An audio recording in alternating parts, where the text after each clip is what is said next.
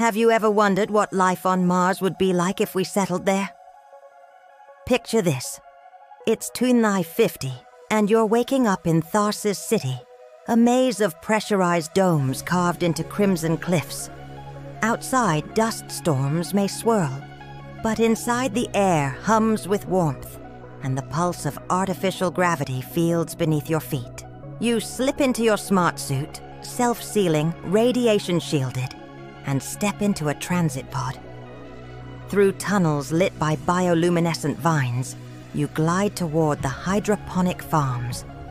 Here, under pink-tinted grow lights, plump tomatoes and kale with roots dipped in melted polar ice are grown.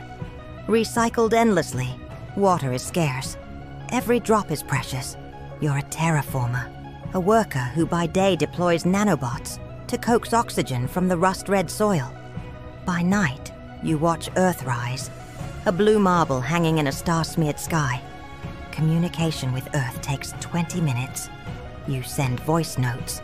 They reply with videos of oceans you've almost forgotten. Your kids play in gravity gyms, leaping like superheroes in 0.38 G. Dinner is lab-grown steak with Martian potatoes.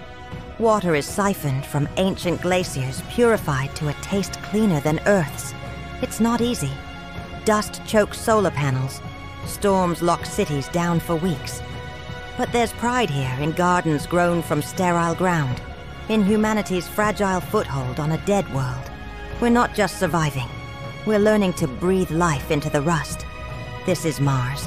Cold, harsh, and utterly ours. Thank you.